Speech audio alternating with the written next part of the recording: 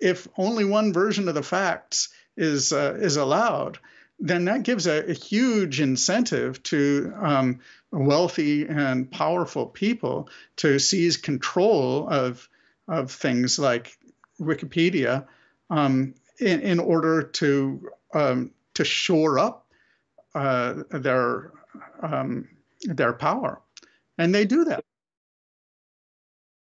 Hello and welcome. This is LockdownTV from UnHerd. So it's one of the 10 most visited websites in the world. Millions of people check it every day. It's almost become our external repository of knowledge. But can we trust what we read on Wikipedia? One person who should know and help us understand that is its co-founder, along with Jimmy Wales. He's called Larry Sanger, and he joins us from Ohio. Hi, Larry. Hello. Hi. Good to be with you. Let me go straight in with the big question then. Can we trust what we read in Wikipedia, the website you co-founded? Well, you can trust it to give a reliably establishment point of view on pretty much everything. Can you trust it always to give you the truth? Well, it depends on what you think the truth is. What many of our media sources today, and Wikipedia included, seem to assume is that there is only one legitimate, defensible version of the truth on any controversial question.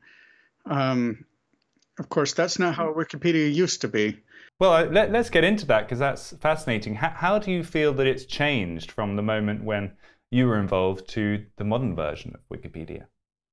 When Wikipedia was just entering the public eye, it was still committed to neutrality, actually. And for several years, like between 2004 and 2009 or so, Wikipedia actually was kind of an important player in the conversation about how new media were going to emerge. People were talking a lot about collaboration, and neutrality was one of them. But it was very interesting in that you could go to an article about a U.S. president or about some hot button issue or some controversial news event, and you actually would see multiple different points of view reasonably fairly laid out.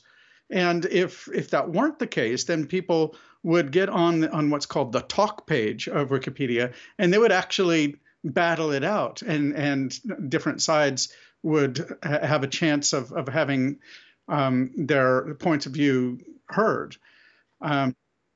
So that, moreover, it was a lot easier back then for people to participate. So I'm talking about, what I have in mind is about 2004, 2005, just as Wikipedia started to become a household name, essentially.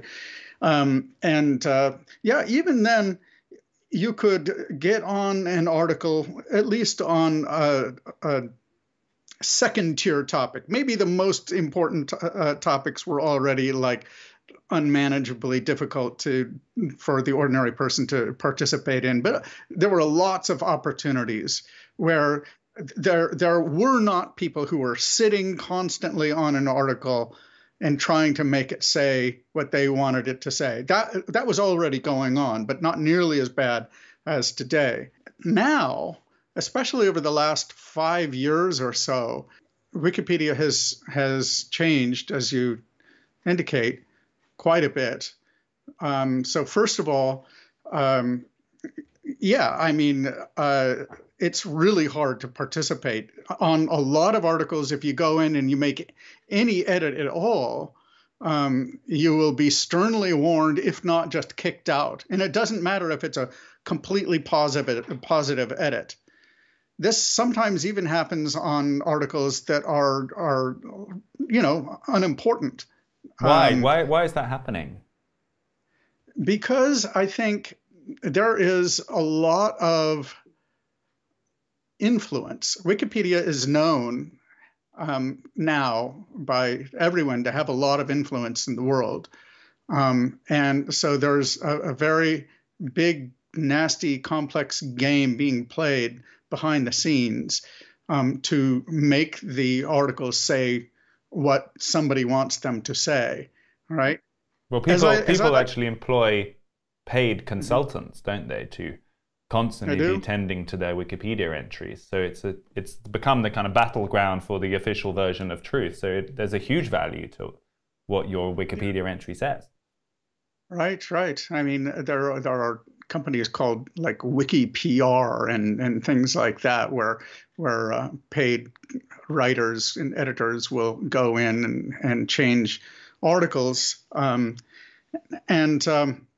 Maybe there's some way to make such a system work, but not if the players who are involved and who are being paid are not identified by name. They actually are supposed to be identified by name and saying, well, we represent this firm if they are officially like registered with some sort of Wikipedia editing firm.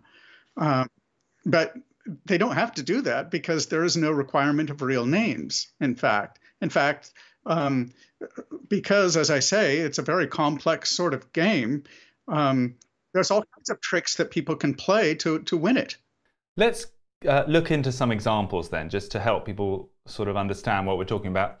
How about politics? I mean, one thing you've actually written about is that the entry for Barack Obama is very different to the entry to Donald Trump, which I suppose you would expect, they being very different people and very different parties and politics. But what were you observing there, and what was it that worried you?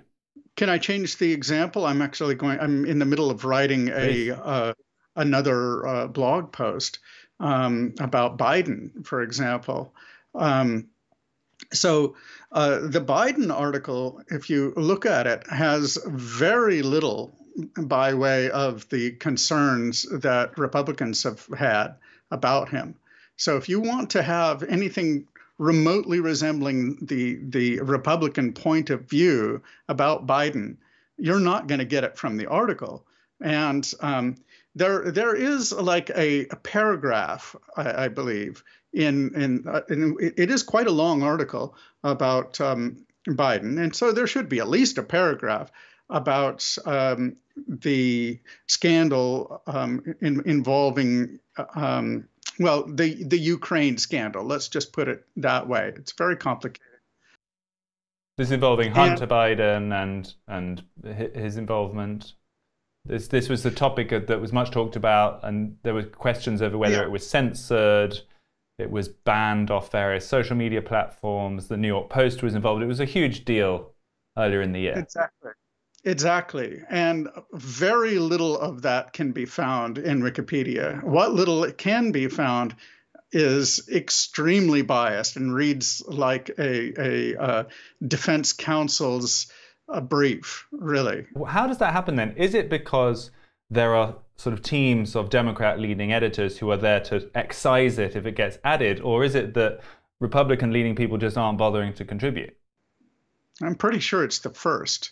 I think that there are a lot of people who would be highly motivated to go in and make the article more neutral, more politically neutral, but they're not allowed to. It's quite remarkable considering that the neutrality policy is still in place. So anyway, that actually is the second way, as I was saying, the second really big noticeable way in which Wikipedia has changed. What exactly does that mean? That it now represents a particular political viewpoint over all politics? Is that not just political? Wikipedia is pretty reliably establishment in its viewpoint, whatever the viewpoint is, which is ironic considering its origins from a couple of libertarians who, at least in the beginning, were really tolerant and open to all sorts of anti-establishment views being canvassed within the article. So in what other ways other than politics does that establishment feeling come across? Well, let's begin with like Eastern medicine. Eastern medicine is basically called quackery. often in words similar to that, dismissive language, quite judgmental, and so forth. And it's done apparently without any compunctions at all. And then when it comes to Christianity, the viewpoint on Christianity given is the liberal one that would be found in mainline denominations and liberal Catholicism, as opposed to actual Bible-believing fundamentalist type viewpoints. Now, you might say, well, that's okay because that's the academic point of view. And so it is for some academics, but of course, there's a lot of conservative academics when you get into religion. And for that matter, the point is not to describe the academic point of view.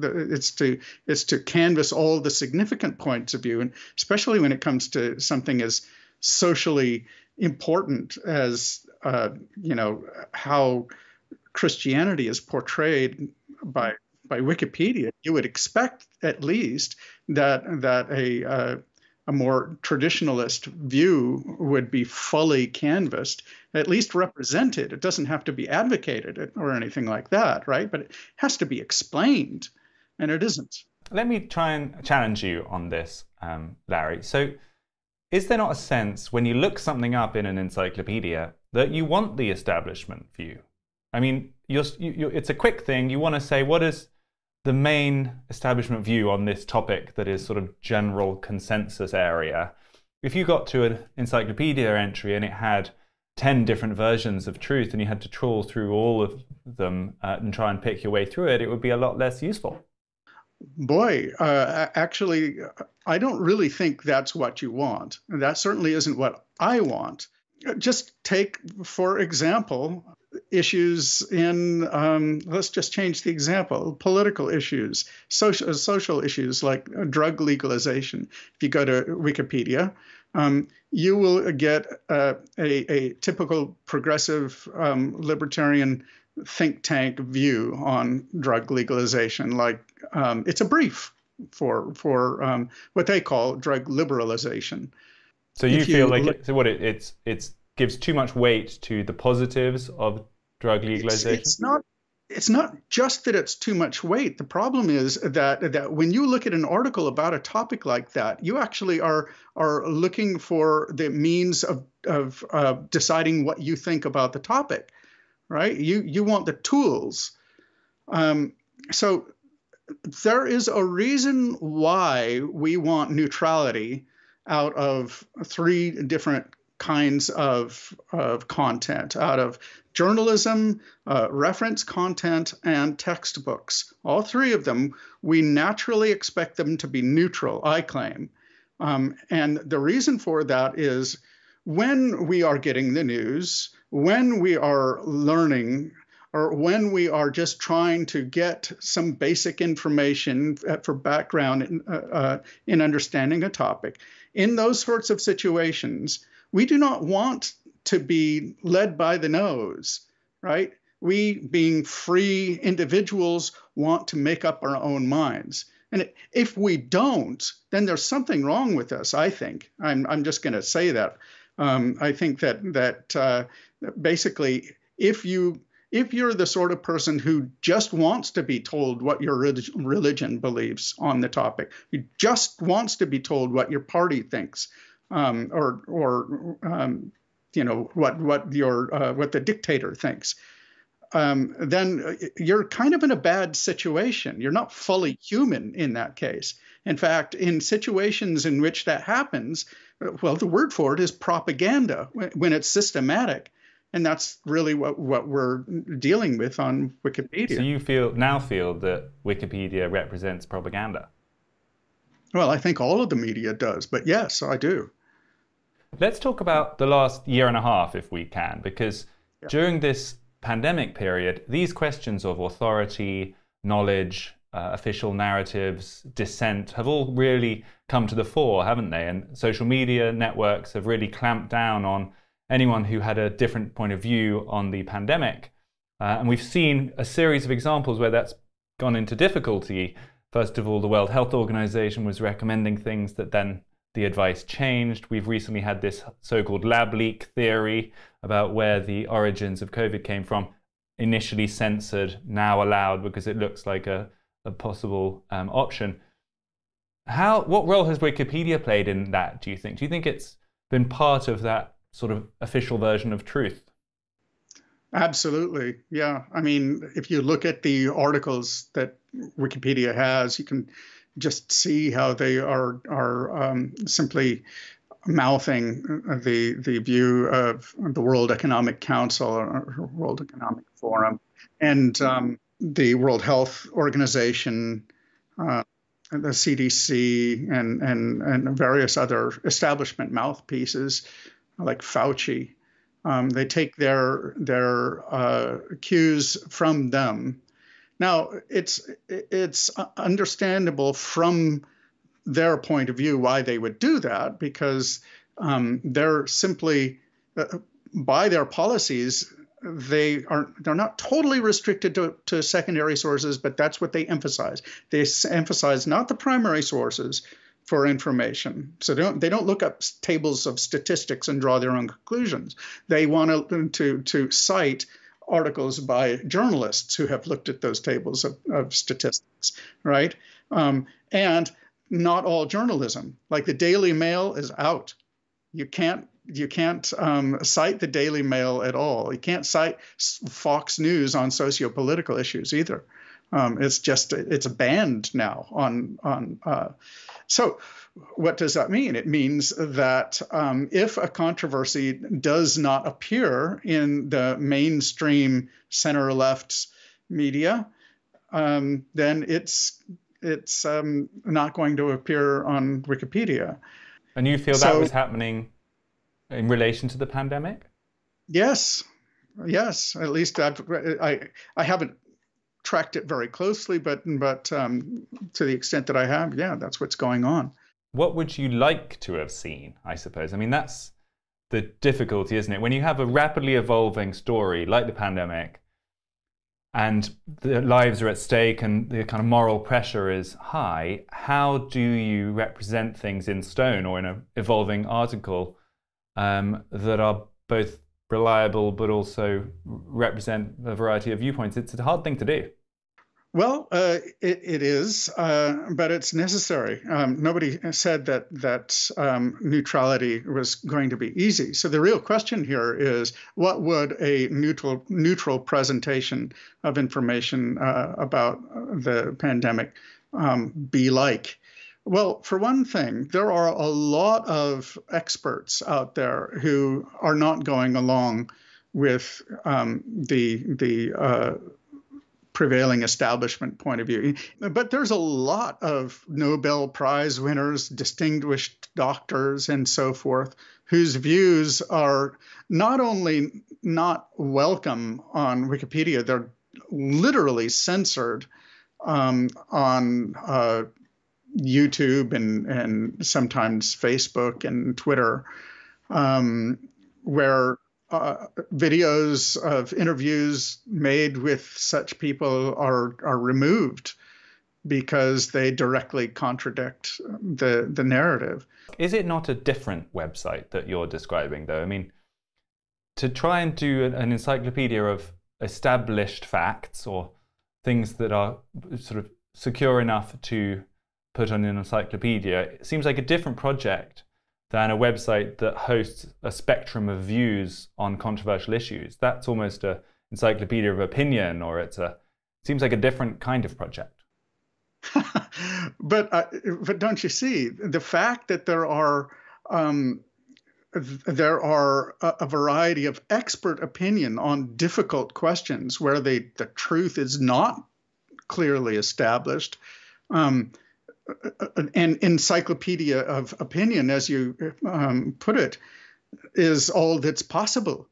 You can't have an encyclopedia of fact if by fact you mean something that all responsible researchers on a topic agree to, because it's often the case that there is disagreement among experts on all kinds of things that you know, you might not think that there's disagreement about, but that's because, you know, again, the media narrative on those questions is constantly being massaged and changed. And let me throw out a different example to you, which I haven't given you in advance. So very sadly, John McAfee, the antivirus software developer, died. And already we are told he committed suicide in his prison. He was about to face extradition back to the US. I looked him up in Wikipedia, and there it is. He committed suicide in his prison. That's the end of the story. Meanwhile, as often with these rapidly moving events, there's lots of conspiracies online. Lots of people are uncertain what actually happened. He had posted a bunch of tweets in the weeks before his death saying that if I am seen to commit suicide, it wasn't what it appears. That's one of these tricky points, isn't it? What would you like the Wikipedia entry to say? What we have to realize in such cases is that if we put one version of reality out there, then we are, first of all, manipulating what everyone is supposed to believe. In other words, we're making a decision for them as encyclopedists. And second of all, and there's something wrong with that. It, again, takes the right to decide based on what evidence is available, what we shall believe on such a question. And, you know, maybe it doesn't matter that much how John McAfee died, but altogether, though, there's a lot of issues that do matter. And it really, I mean, and this is our political lives, right? I mean, we're talking about how we should think about all of the issues that inform how we vote, how our representatives' initiatives are going to be received by the public, and so forth. So if only one version of the facts is allowed, then that gives a huge incentive to wealthy and powerful people to seize control of things like Wikipedia in order to shore up their power, and they do that. Is there a case, do you think, that the era when Wikipedia was first attempted, problematic though it always was part of that so-called end of history moment where it felt like the whole world was going to be enveloped by a single ideology? It was a kind of high neoliberal period, and none of the political fractures that we have seen since were being felt yet. And it was this sense that we were going to be a single species with a single agreed upon version of truth, and all of the big questions had been answered already. And now, in the years since, we see how wrong that was and how all those fundamental questions are very much still in play. And it's almost like we don't have a single agreed upon truth anymore. So a project like Wikipedia is doomed. I know what you're saying. I mean, even recently, I mean, there was this sense you'd go to different cities around the world and people would have all, you know, similar points of view, and the restaurants would be similar and the hotels would be similar. And it's just like there's a global monoculture. I think that was the phrase that people used. But even then, I mean, clearly it wasn't. Because, I mean, and that was reflected by Wikipedia itself in those days. Like I said, you could go to articles about, you know, religious topics, political topics, social topics, whatever, science, hot button science topics. And you would see a number of different viewpoints represented. So you don't feel that our collective knowledge is fragmenting and is becoming more siloed than it used to be? You don't see a shift? one of the things that people were worried about around about 2006, 2007 was that the rise of collaborative knowledge production that's radically open, or social media, and these sorts of movements were going to fracture what we all know. So there wouldn't be any one thing. And it is true that there are semi-establishment voices like Fox News and the Daily Mail and whatever, saying things that the rest of the establishment sternly disapproves of. So there is that sort of fracturing going on.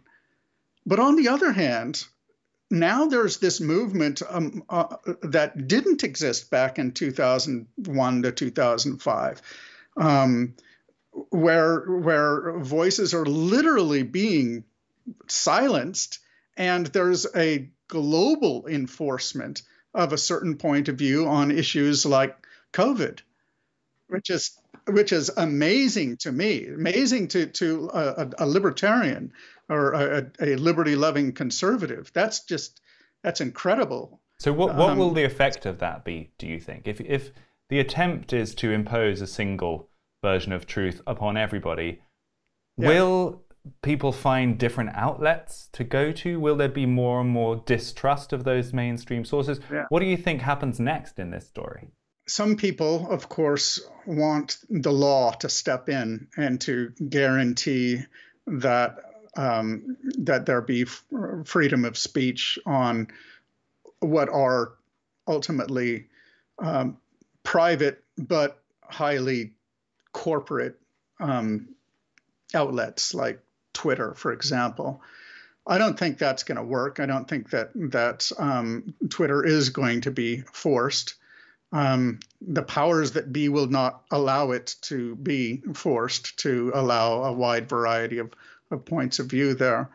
And that would bother me if it did, because it would mean that that there were government censors that were looking over the content of Twitter and making sure that it had the right balance or whatever. And that would be much scarier than Twitter itself censoring some conservative voices. Yeah, that's a problem.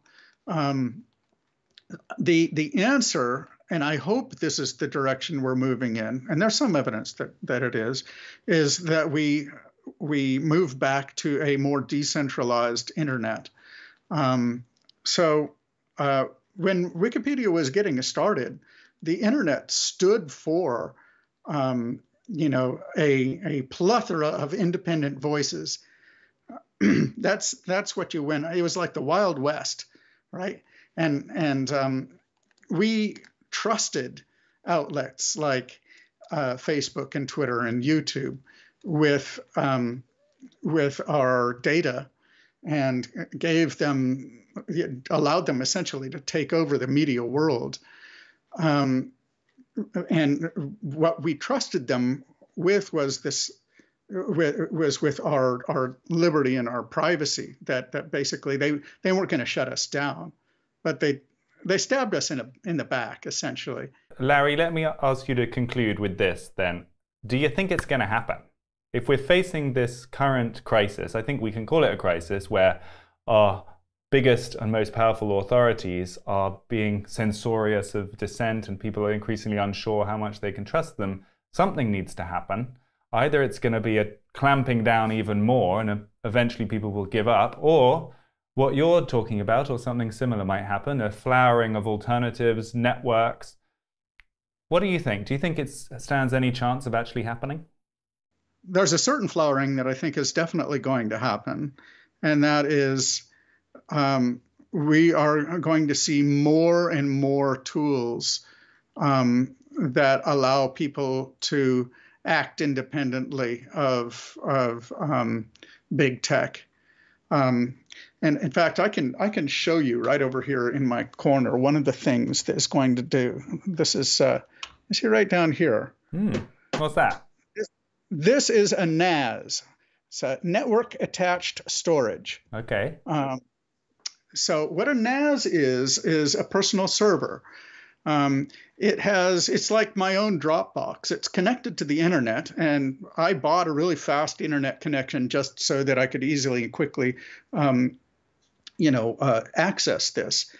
It runs my microblog. So what you're saying is it's already happening to some extent. You think this decentralizing process has already started?